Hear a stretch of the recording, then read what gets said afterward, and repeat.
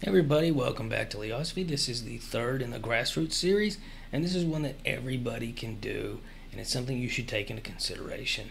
It's kind of like almost an addendum episode to the self-improvement series that I had. Because what I think would be most important right now for people is to improve themselves and build little tiny tribal style communities.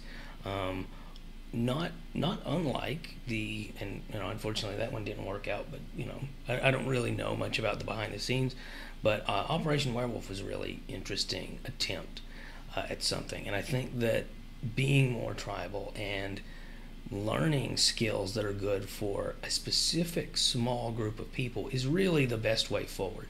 So, improve your body, improve your mind, do the things that I mentioned in self-improvement general, but do it with the actual intention of starting a small community in the near future. And as such, learn a very specific skill that you think would be valuable for that community. Learn plumbing, learn repair, learn carpentry, learn masonry, learn dentistry or medicine.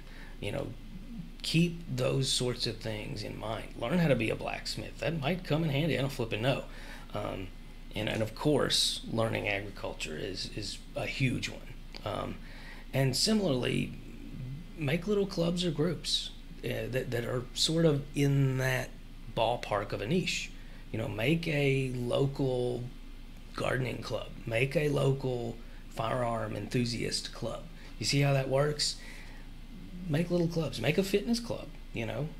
Something like that. Get together with people who are like-minded, that you can sort of imagine yourself being part of. Like, imagine there's nobody left on Earth. That's not what I'm suggesting is ever going to happen, by the way. This is not like a doomsday video. But just imagine that there's nobody on Earth except for you and 99 other people. What do you think you should bring to the table for those 99 people? And what do you think they should bring to the table for you? And then just start a group with that in mind. Like, if you were stuck with 99 other people and nobody else, what kind of people would you want to be stuck with?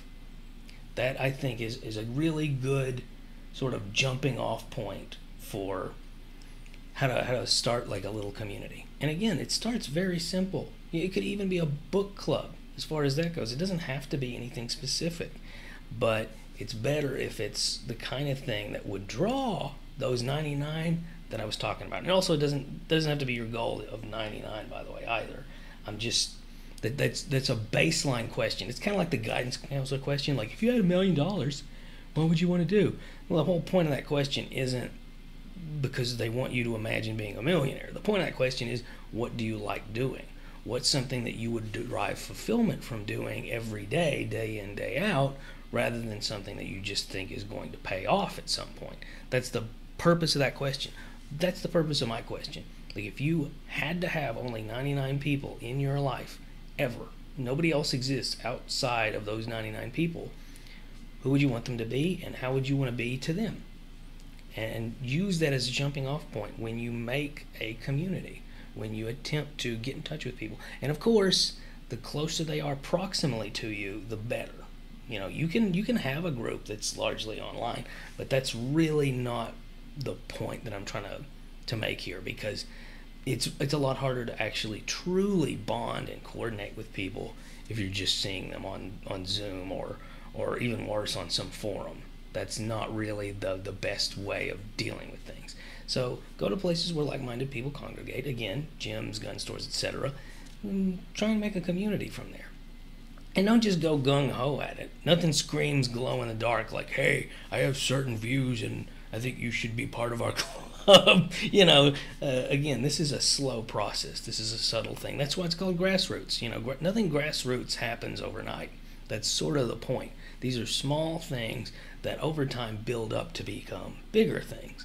So having sort of a community mindset with regard to certain people, again, preferably people that you can interact with at least once a week, worst case scenario, once a month.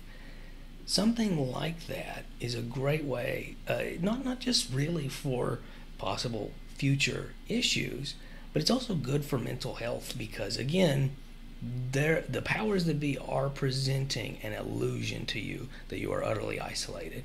And so by forming these groups, you're proving to yourself, one, that you're not.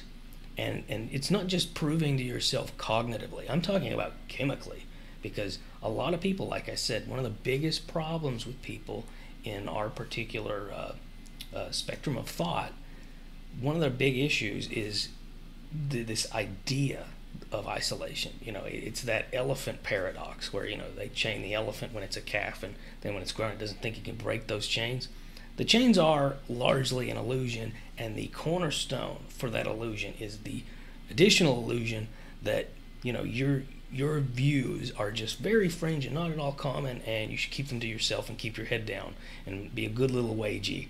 And that's simply not the case. So that's my third grassroots suggestion. Like, share, subscribe, keep asking questions. Bye.